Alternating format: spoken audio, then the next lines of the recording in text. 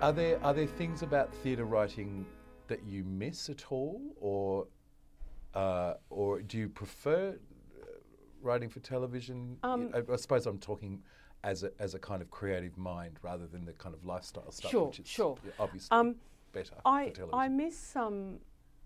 I miss being in the theatre with an audience. Mm-hmm. I miss the sense of feeling the story and the characters land with people in the room with me. Mm. That's extraordinary, and there's nothing like that really. I mean, with television you have, you know, the Twitter feed, which is not nothing because people are reacting in real time. Do you sit at home with your Twitter on? I have done. Yeah. Yeah. Particularly if there was an episode where I wasn't sure how people were going to deal with this. Is, say, an episode of Offspring. Yeah. I remember with Offspring the first time we did an episode where we did something quite dark when we killed a baby. Yeah. I was a bit worried about whether the audience would go with us. Yeah. And so I was following the feed.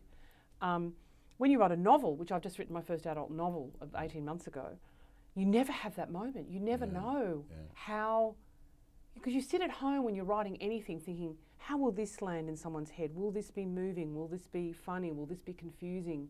Well, you know, you all the time thinking about mapping the shifting sympathies and emotions of the audience. And with theatre, you get, there you are in the room with it. But with novels, not at all. The other thing I miss is the luxury of time talking to actors.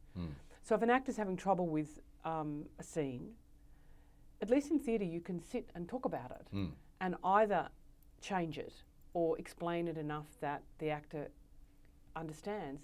Television, you're usually working at such speed that if there isn't time, you have to change it, or everyone's going to, you know, not get the scene at all.